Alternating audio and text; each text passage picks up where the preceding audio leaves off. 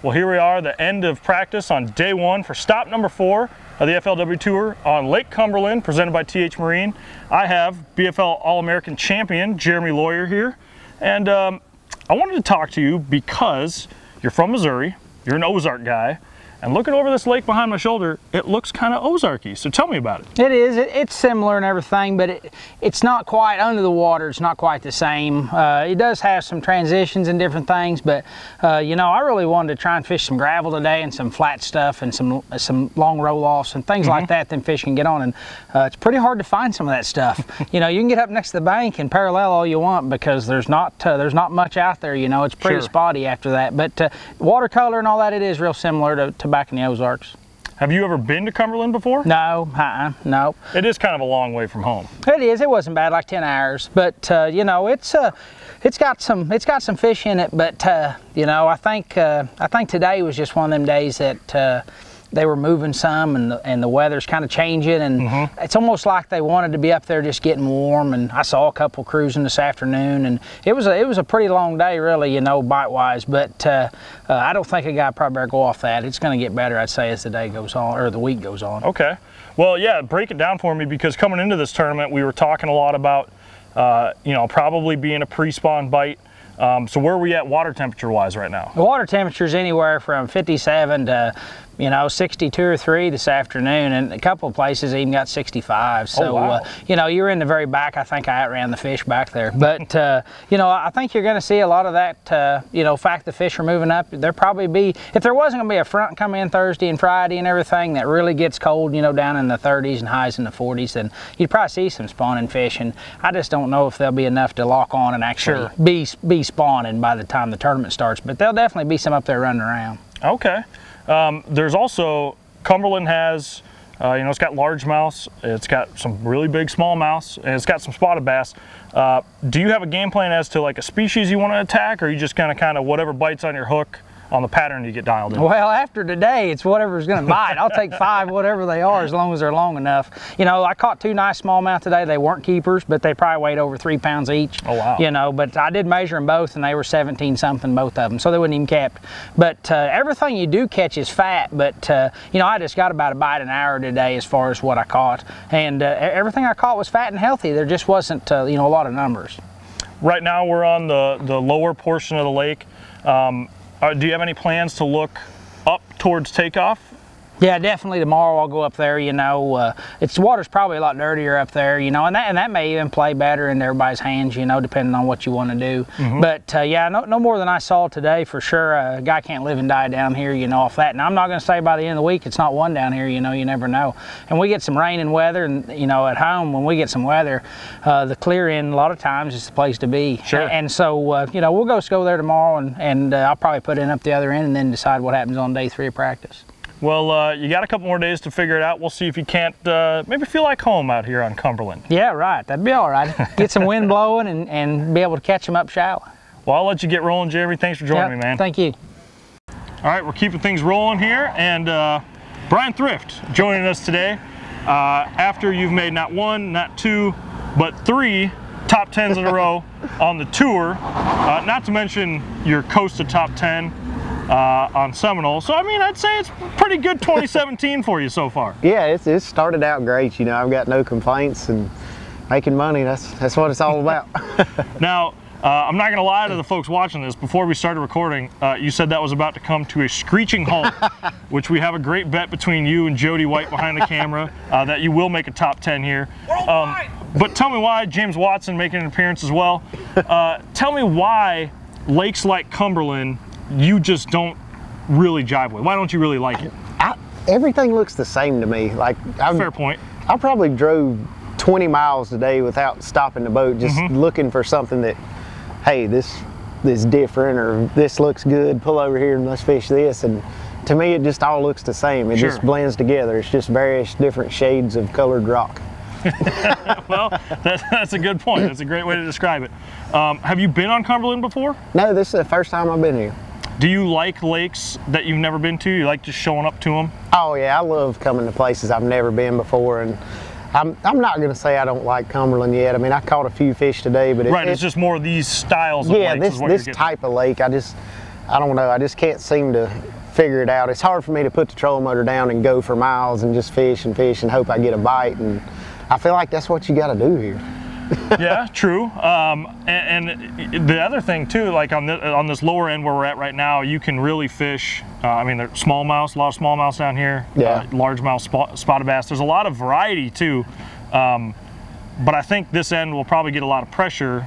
So for you breaking it down and you're running around, how does someone with your mindset try to find something a little different? I mean, is it just like... I wish I knew at this point. Right now, like I said, I haven't been able to find anything that I feel like was different or stood out in my mind that kind of drew me toward it.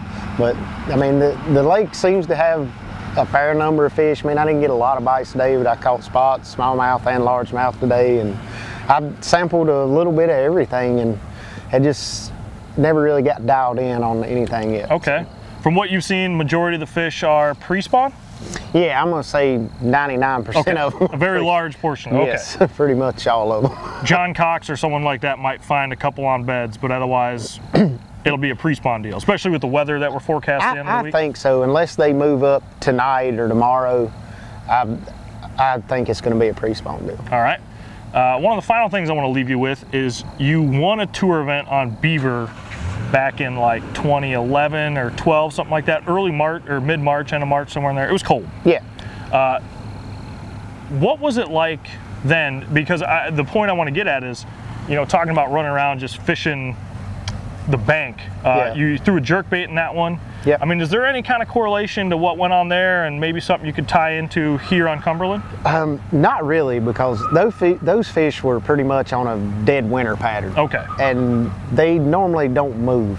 So if you find fish in practice in the wintertime, they're going to be You don't got to worry about them leaving and going back of pocket or something like that? And this time of year, I mean, we've got 75 degrees days and then 50-degree days. I mean, I feel like the fish are coming, going, stopping in between. I don't know if they know it's where hard to keep a pulse on them. Right, exactly. Well, lucky for you, you're really good, but also you have 2 more days of practice. So with that, I'm going to let you get out of here. This place is starting to turn into a zoo, and good luck to you, Brian. Thank you. I appreciate it, guys. All right, wrapping things up here. Day 1 of practice. Got a finesse specialist, Cody Meyer. Also a guy that can catch really big fish at will, in basically like a pond in your backyard at home. Yeah. Well, but you got to remember, they eat a hot dog there. You can literally throw a wacky rig hot dog and catch them. So I feel like a rock star. No, but I should though. You should make a video about that. But when you have a bad tournament, you go home, you catch them, you feel good again, you feel like you can catch them, then you come back out here and you're back down to where you began before. Well, Cumberland, you know, it's new for a lot of guys on tour. You've been fishing the tour for a while. Have you ever set foot on Cumberland? No, this is my 8th year on tour. Never been here. This is a beautiful, beautiful place. This is a humongous place as well. It is big. I launched here in Beaver Creek. I ran, it seemed like a long ways, and I looked on the map and it's just a fraction. So I saw very little of the lake, which is discouraging because there's so much to look at, and you know, have a lot of work to still do, really. Well, the word on the street from talking to guys here, you know, a lot of fish are pre-spawn, and I feel like, you know, you might be able to find some stuff that maybe got some groups of fish sitting on, staging to go spawn. You find anything cool like that today? You know, I found a lot of fish. The problem is getting keepers. I went after smallmouth today. They gotta be 18 inches. Yes, I caught a ton of 16-inchers, 17, 17 and a half, 17 3/4.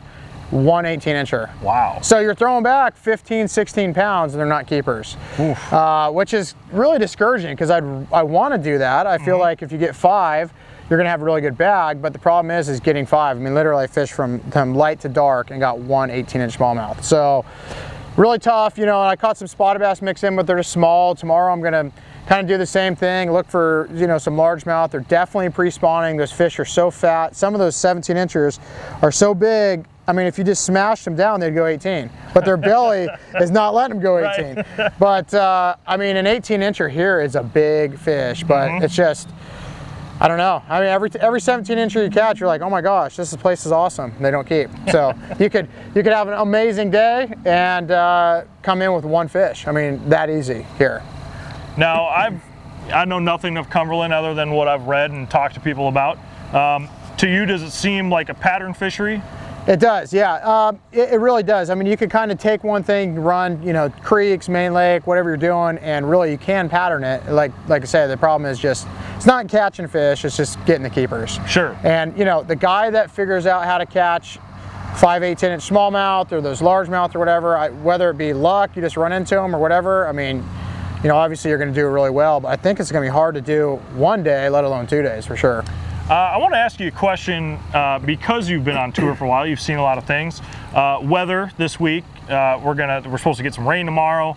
Early in the tournament, I think we're supposed to get some rain. I know this lake can fluctuate. Yep. A good amount, you know, with a decent rain overnight. Plus, it's supposed to be warm next few days. Not over the top hot, but warm, and then get kind of cool at the tournament. Do you think that warm weather will be enough to maybe move some fish up on bed? I think there's some on beds right now for sure. Okay. The water this morning was like 56, in the afternoon 61. Ooh. So smallmouth for sure, there's some bedding. Fluctuating water could be a challenge. You know, I've seen California lakes where they come up 10 feet in a day. Yeah. Here I heard this place is, you know, not 10 feet, but it can come up a lot, you know, overnight, because it's pretty And this steep. time of year, that can be a big deal. It can be a big deal. I don't know how it would affect these fish, just because it's my first day out here, but it's probably not going to help, I would have to imagine, unless you're running creeks or some kind of running water, or those pre-spawn fish might get up in that stuff and you might catch them better, but bedding fish would definitely hurt them. Well, you got 2 more days of practice. You said you got a lot more water to look for. Are you going to try to go up the lake at all to where it gets a little dirtier up there? Yeah, I definitely am. I'd rather not. I'd rather fish down here, but it's so hard to catch keepers that maybe go up there and catch, you know, a lot of largemouth or something like that. Sacrifice numbers just for some better average. Yeah, because right now, like I said, I would have had, you know, that one smallies 3.5 and then, you know, a couple £1.5 spots. I mean, it doesn't really add up, where maybe you go up there and you can catch a bunch of, you know, 2.5 pounders or something. So I'm definitely going to look, you know, we can pray, right, and hope that it's going to be better, but who knows, man. But like I say, it's the first day, beautiful place, like it here.